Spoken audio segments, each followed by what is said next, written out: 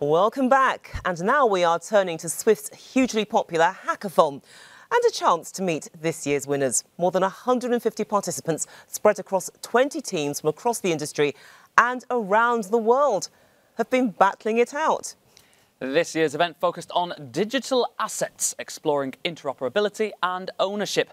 And I'm delighted to say we're joined by Swift's hackathon lead, Nick Kerigan, Head of Innovation at Swift, and representatives from our two winning teams, Abhay Navale, Global Head of Digital Assets Technology at BNY Mellon, and Iosif, Itkin, CEO of Exactpro, and his cat, which we will move on to very shortly, I'm sure. Yeah, but the cat doesn't speak, so I just thought I'd clarify that. But Nick, it's great to see you after a year. Likewise. But look, you have been the driving force behind the hackathon in 2022. Tell us more about this year's competition, because I understand that it was record-breaking, the numbers of people wanting to get involved.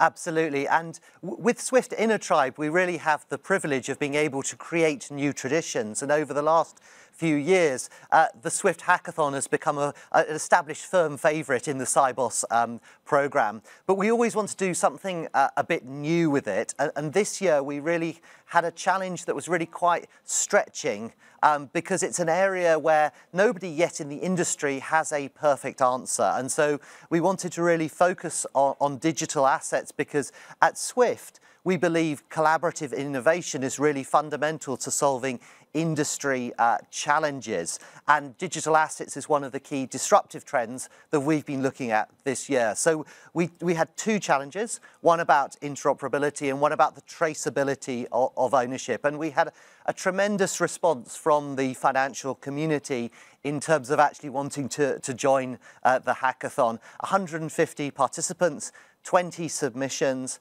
and I have to say, the quality this year was really, truly excellent, and gave the judges a lot to think about. We had so many. So it was really hard finding a winner, basically. Absolutely, absolutely. It was tremendously hard to shortlist and then decide the winner and the runner-up. But I'm delighted we got to this point. Well, let's hear from winners, shall we? Congratulations to you both. First and foremost, let's go to Iosif. Let's explain the cat and how it feels to win. Well, I can explain in simple words how happy I am. It is our second hackathon. Last year we came second after JP Morgan in creating synthetic test data challenge. And this year our joint team from Tbilisi and Colombo, representing different departments, DLT, machine learning, capital markets, and research, were able to put together a winning solution. It is just great. I'm so happy. And Abhay, you haven't got a pet with you, but you look as happy as a man would with one. How do you feel about winning? Pretty great. I mean, and thanks to the team and all the support we had from within the bank, it was an amazing experience. We had a global team, like 10 members across 5 countries. So it was fun, just getting everybody together, working on it. And I mean, digital asset space is largely known from a fintech startup space. So it was refreshing for like a 238-year-old bank to come into this space and demonstrate that we can innovate, we have all the trust, and have fun while doing that. Yeah, and it's good that you had the fun, but it's worth contextualising this as well, because to get to this position of being the winner, this has been a journey over several months. I mean, take us through it. What happened? Getting the team together, coordinating them, there must have been points of frustration as well. Yes, there were times, and I'll talk about that. But to start with, interoperability is a very broad topic. So we made sure that we set up a global diverse team.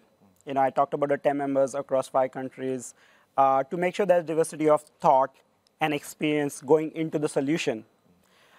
We started with a lot of energy, a lot of ideas floating around, and then we identified a solution like this is the best solution to get. But then you mentioned about months, and there was a period in between where we kind of got back to our busy day life. And it wasn't until the last 2 weeks we were like, we have an idea, we stand a good chance on it. Let's hack it through in the last mile. So we had to spend a couple of weekends. We had a global team, so we had a team in Israel. So we worked on Sunday, really got everybody together on a virtual call and just started hacking over the weekend. And then when we saw the final solution in front of us, coming together with all the pieces of the puzzle, everybody was amazed, like we were able to pull this together. So a lot of good learnings as well in the journey. Iosif, do you echo those sentiments? Tell me about the experience for you. Yes, it was challenging. So the company undergoes a very substantial transformation. This year, we have 1/3 of our team as refugees now out of 600 people.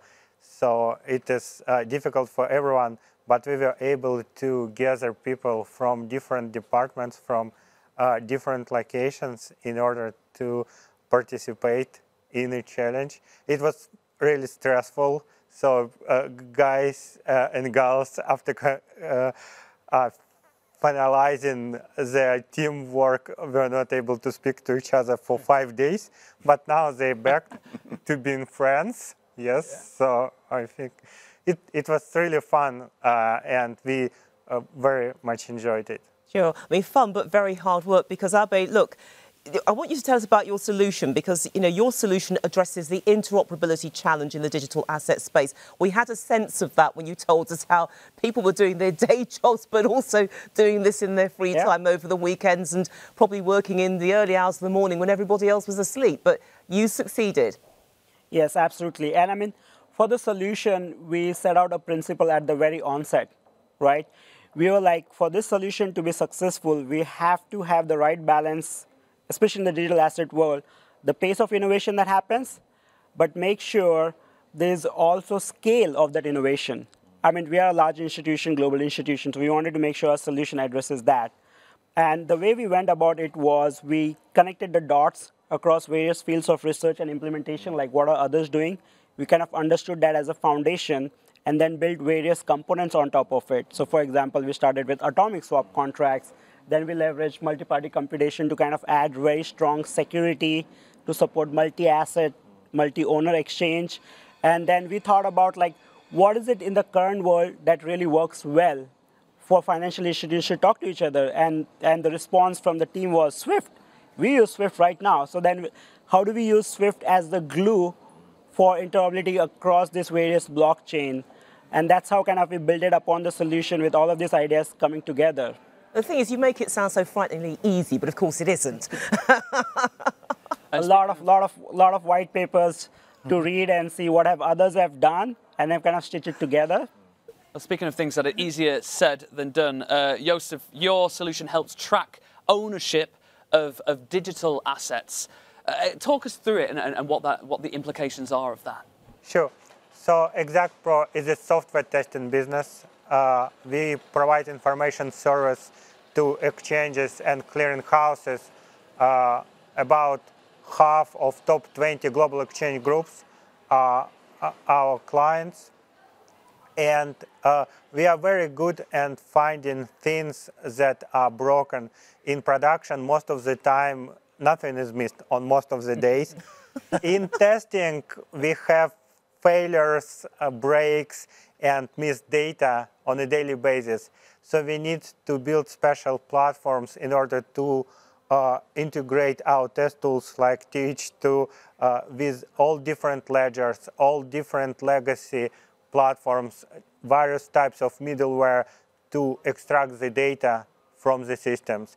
And also our solution is based on assumption that any data extraction procedure, any data pool will break eventually. So we need to have a reserve capacity of pushing data into our analytical service. So this, I think, the two main components of our solution.